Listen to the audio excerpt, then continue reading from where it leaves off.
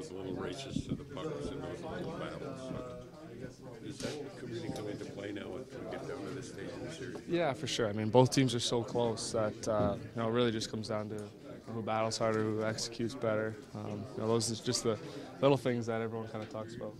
When you're playing against a team that has defensemen who can move quick and who are mobile on their own, what's the best way to try and establish a little bit of forecheck time against?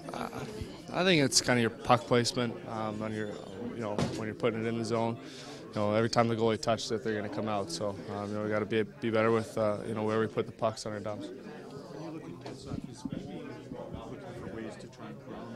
Is the best defense, the best offense? If you win faceoffs, if you have the puck, maybe he's spending more time chasing as opposed to you guys having to throw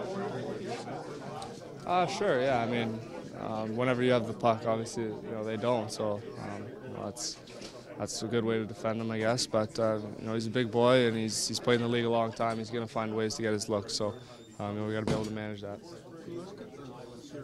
Probably not a surprise that it's 2-2, but it's been kind of an odd way to get to 2-2, hasn't it been? Yeah, definitely a different way to get to 2-2, but ultimately that's where we're at. And we were in that same position last time. It's a best of 3 now, and anything can really happen. In your experience with minutes going up for your game personally, when you get into that 23, 24, 25-minute range, what are the challenges in keeping your game high end, and are you comfortable with those types of minutes? Yeah, I'm more than comfortable playing those types of minutes. I like doing that. You're really into the game, you're really involved. I definitely like that. When you spend an entire junior career playing that or more, do you know, that's pretty normal for you?